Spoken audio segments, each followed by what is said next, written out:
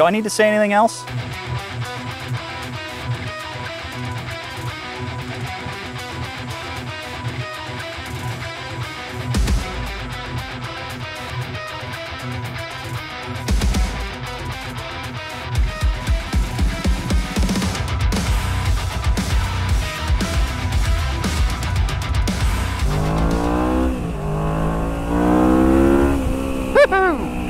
Alrighty, folks.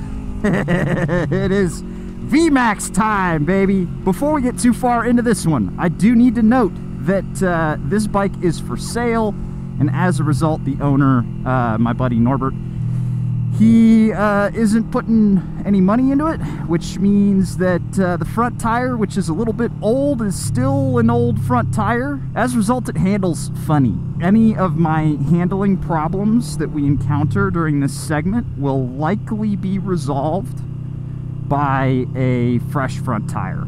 That's just a quick little disclaimer. So with that being said, let's dive on in. So what's the first thing you notice when you get on a VMax? Well, first of all, for me, it's how wide the stance is between my knees. We'll talk about this more when I get to the specs, but holy moly, is this a wide motorcycle. And it actually does kind of make it feel a little bit heavier than it might otherwise do. Beyond that, you actually have to be impressed by how rideable this bike makes an outrageous amount of power feel. Because I think this bike is making about 200 horse, something like that. I forget how much torque, but this is an extremely powerful motor. 1700 cc's of V4 Fury. That kind of power is intimidating for anybody, especially when you combine it with this much weight. I don't know the specifics, we'll get more into that in a second, but this is a heavy bike, and yet it feels really rideable, which is like a magic trick. It's nuts. It's nuts. There's no traction control. There's no 6-axis IMU. This is a 2009 era motorcycle, and it rides really well. It does like to fight me if I don't put any body English into it, but I think that's partially down to the unique shape of the front tire, which is W-shaped. So I think if you have a normal front end on there, it'll solve that issue pretty much right away. Now we do have to talk about the power delivery. It's so smooth and so linear that you really don't feel worried hammering on the gas. Once those tires are warmed up, it doesn't really spin for me. I mean, obviously, if somebody was riding it more aggressively, I'm sure you'd get wheel spin like crazy. But the power delivery is shocking.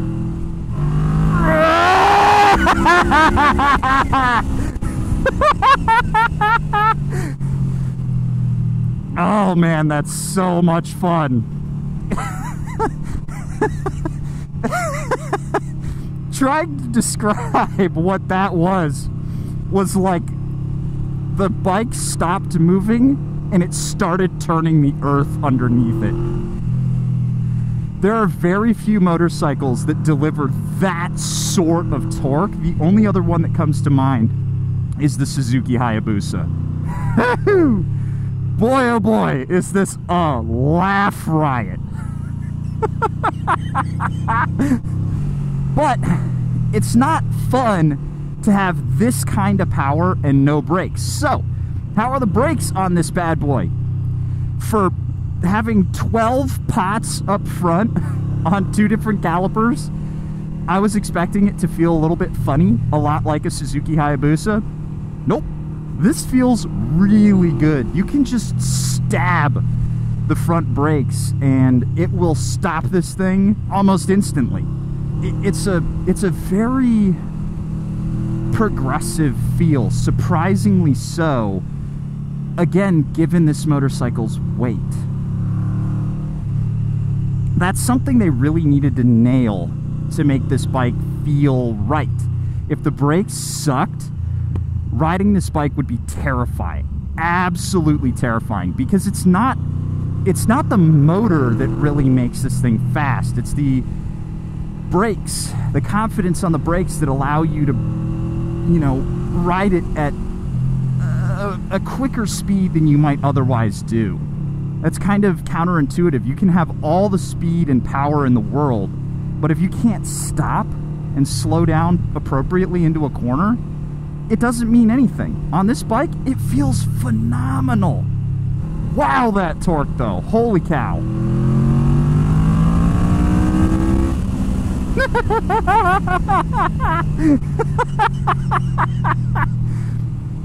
I was genuinely expecting this thing to feel scarier going down the road. I honestly was. But it really doesn't. It feels good. It feels really good. Honestly, I would say better than it has any right to.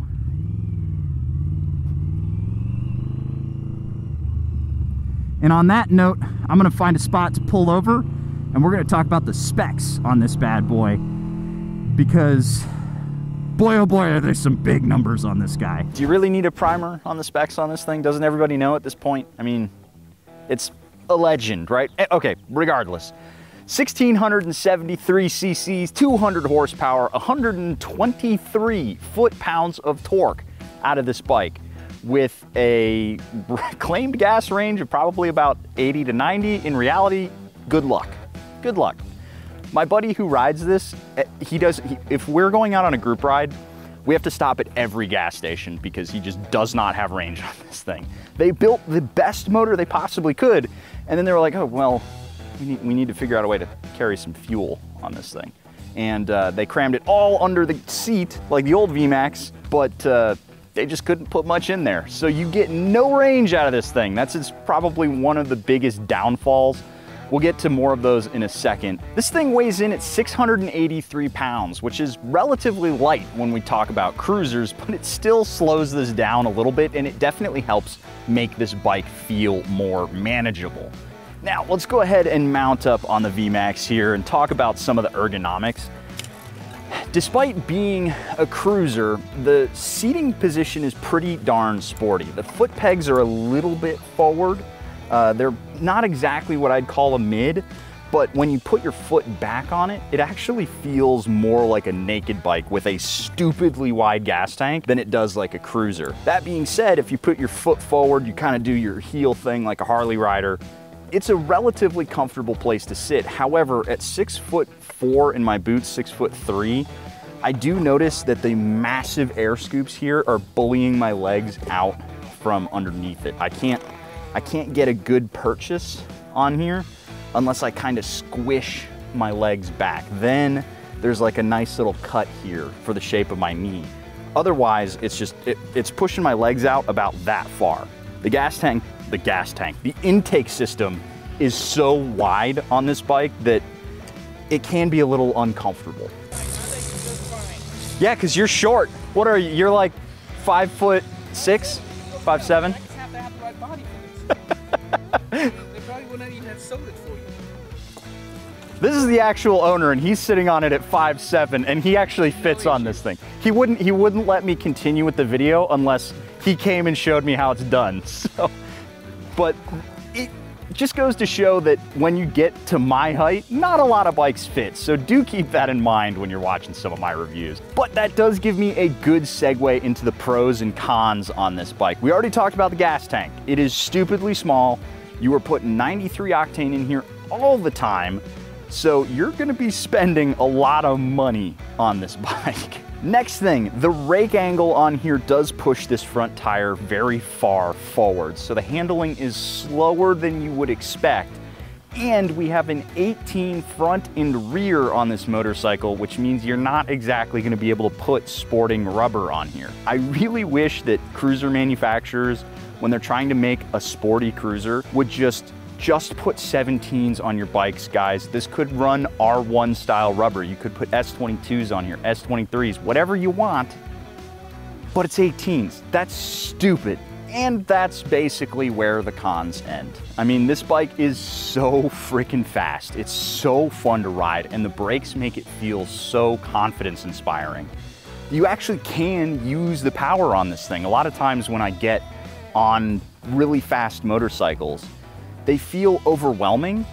This is overwhelming for about 5 minutes, and then you get used to it, and it's second nature. It's so easy to ride this absolute beast of a bike that, frankly, it's kind of scary. The last thing I'm going to mention here, this could be a pro, could be a con, depending on the kind of bike you find when you get a VMax, is they don't make these anymore. So you are dealing with discontinued bike problems. I will say for my Gen 1 VMax, I'm still finding OEM parts. However, not entirely sure what the aftermarket looks like for modern VMAXs, so bear that in mind. With that, guys, let's get this out on the highway for about 5 miles before we have to stop at a gas station and see what it feels like out on the open road. Alrighty, folks, pulling away on the highway on the VMax here. This is probably one of the better places to have this particular motorcycle just because of the nature of the tires. But I would argue it's probably one of the Achilles heels of this bike, given my predilection for hammering on the throttle needlessly, and this bike's comically small gas tank. when I just have, you know, a section to run, full throttle. And then I get on the brakes and I wait a little bit and I let the cars start running away from me. And then I hammer on the throttle again. Because that's what my brain does. My brain just says, bike, go brr. Now, my small monkey brain aside, let's talk about the actual bike here. Very stable, extremely stable. We've got a long wheelbase. We've got a nice wide rear tire. We have a heavy curb weight that is just making this thing rock solid on the highway. I do wish that either the scoops were higher up or they were thinner like on my old VMax, because my knees are in the breeze right now. My legs are very wide. Now, admittedly, this isn't a particularly fast highway, but I've had this bike all the way through the RPM band. And one thing that's really surprising is how buttery smooth the riding experience is. Whether it's the handlebars not having much vibration or the foot pegs having no vibration whatsoever, this is a great cruiser. It's so comfortable, and the lack of a windshield isn't really bothering me because of where it's dumping the wind. It's kind of hitting me in the middle of the chest and giving me that nice pocket of clean air around my helmet. If I was any shorter, I might want a slightly taller windscreen, something that can kick the wind up over my head, but this feels really nice. Now, I'm not even going to bother acknowledging passing power on this motorcycle if you do not believe that a VMax with 123 foot-pounds of torque and 200 horsepower does not have enough passing power.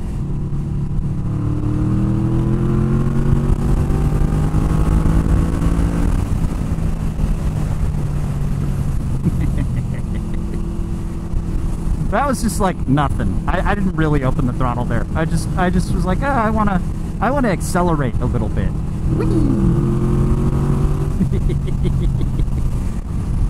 The only problem is when you do that, you know, the VMAX's philosophy is the sky. So you breathe on the throttle, you go through about a gallon worth of gas, and then you have to pull over at the next gas station. So bear that in mind. The only other thing I can knock the VMax for is not having cruise control, but this is a 2008 bike, 2009, so this is way before the era of cruise on motorcycles. Just get a throttle lock. That idea seems like a really bad one. Putting a throttle lock on a VMax seems like a great way to get yourself into trouble. Let's just say that. And there goes my buddy Norbert, who actually owns the motorcycle and is probably annoyed that I'm not riding it as fast as he does.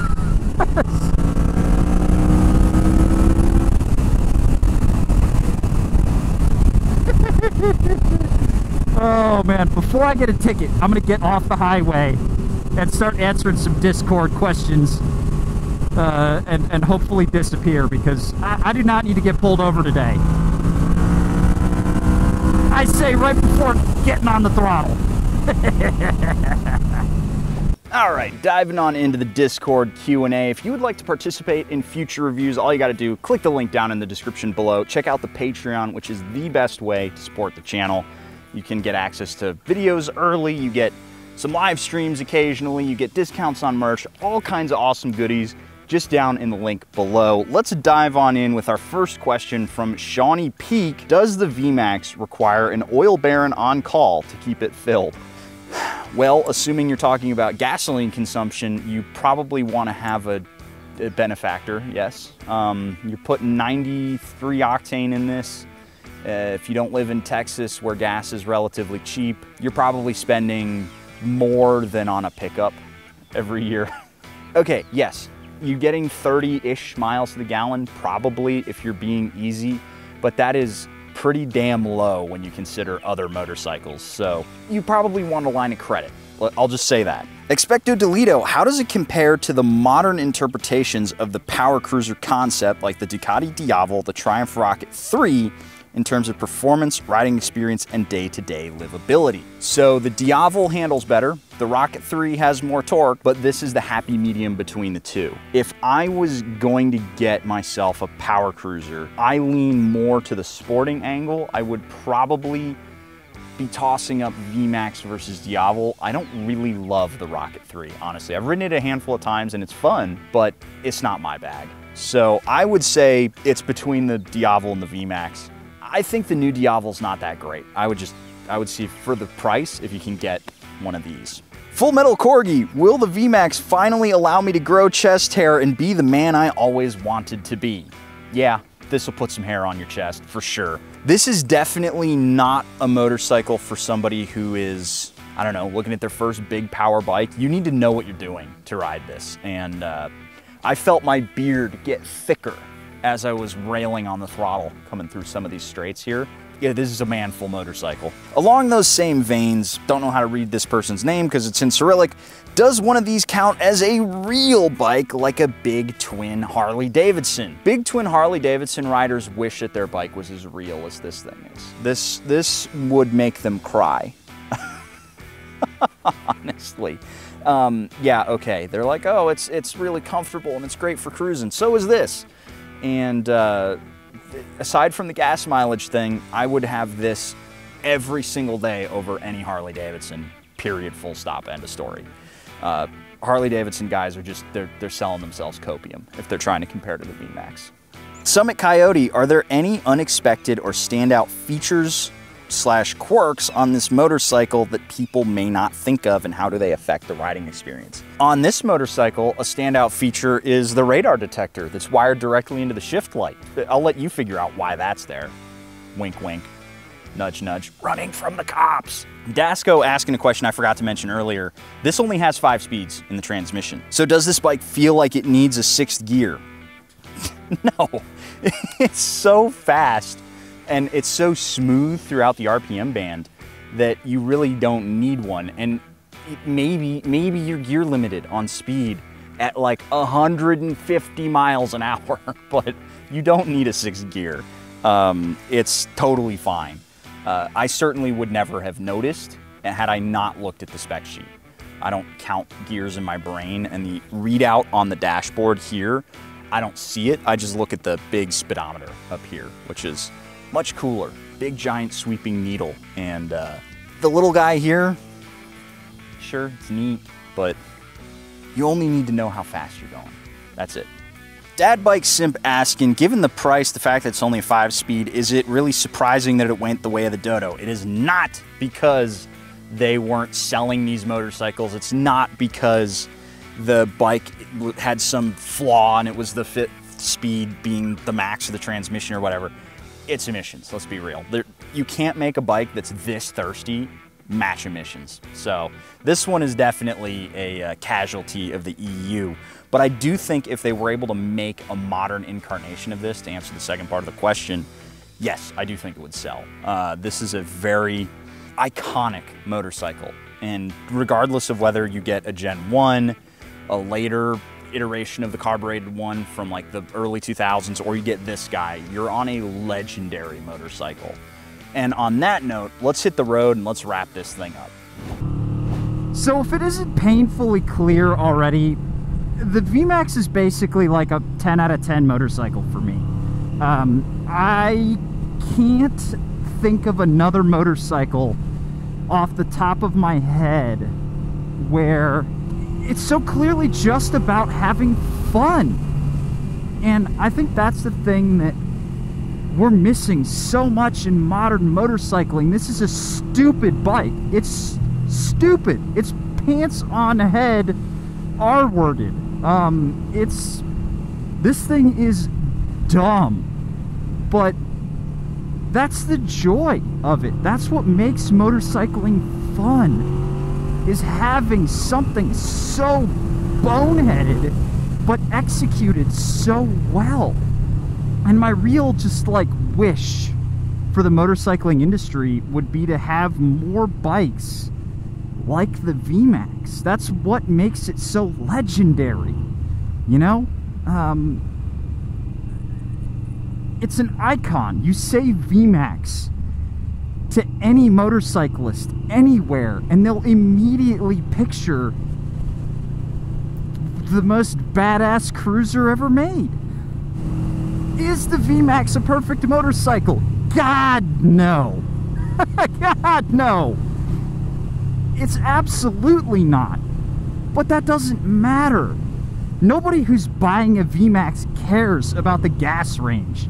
Nobody who's buying a VMax really cares that the, you know, big scoops are pushing my knees out away from me. It's not the most comfortable motorcycle in the world, but who cares? You're not going to be riding it long enough for it to really bother you,